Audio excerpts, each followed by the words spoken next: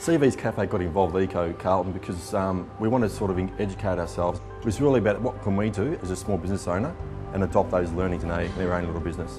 It's a small place that sort of caters for the families and the professionals in the area. We wanted the place to be quite relaxing. What my partner and I are trying to do is the small things. So just making sure we have the right, I suppose, lighting in place, make sure it's not used unnecessarily. And certainly when we go out at night, do we make sure that most things that we can switch off are actually off. I suppose the short-term benefit will be some dollar savings, but certainly the long-term benefit is setting the example.